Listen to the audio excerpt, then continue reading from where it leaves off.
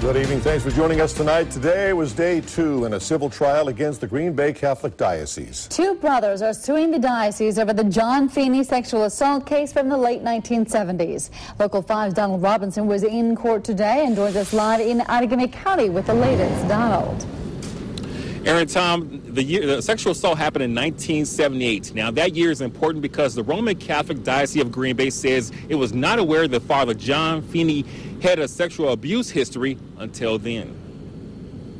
Feeney was convicted in 2003 for sexually assaulting Troy and Todd Merrifield. Today, the brothers sat in the courtroom and heard other testimony about sexual abuse complaints before 1978. The Merrifields' attorney also called a priest to the stand who served in Green Bay with Feeney before the 1978 incident with the boys. What did these parents tell you Feeney had done?